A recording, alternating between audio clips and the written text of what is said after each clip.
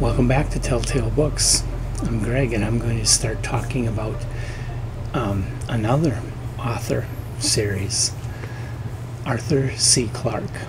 Obviously one of my favorite authors. We've already done a number of videos of a number of his works, the entire Space Odyssey series and The Sentinel, and I did one on Earthlight a long time ago. I decided that I shouldn't skip Clarke just because I've already read so much of his work, that I should go back and reread and do a series of everything I can get my hands on by Arthur C. Clarke, starting with his very first story. And his very first story was basically a fan story, an amateur story. It was titled Travel by Wire, and it was published in December of 1937 in a fanzine called, of course, Amateur Science Stories. It was issue number 2 of this publication. Plot of the story is that it's written like a transcript from Congress. And the narrator is a lawyer who was almost hired by people who were involved in inventing a matter transmission system. And so he's called in front of Congress to testify about the development of this system.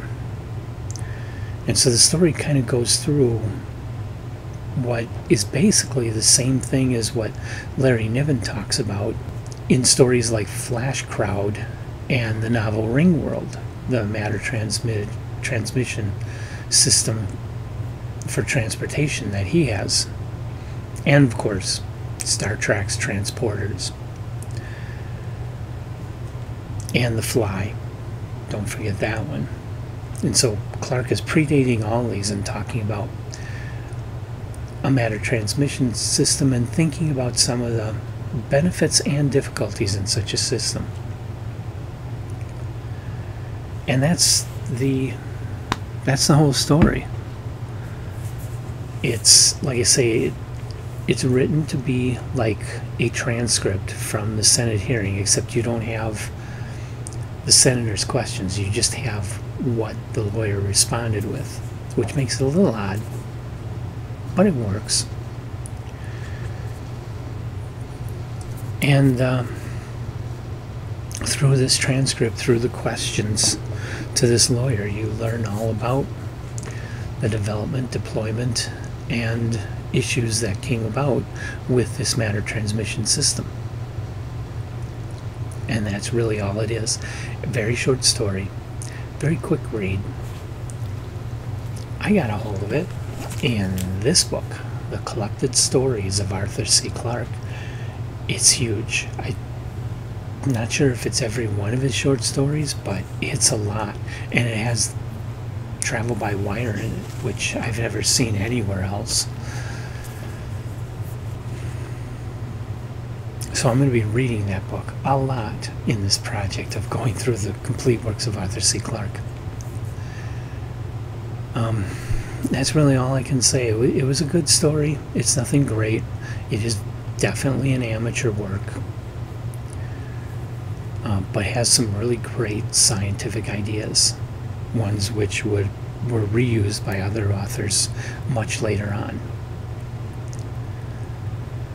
And so if you would like, please leave your comments about this story or about Arthur C. Clarke or whatever else you want to tell me in the comment section on the video.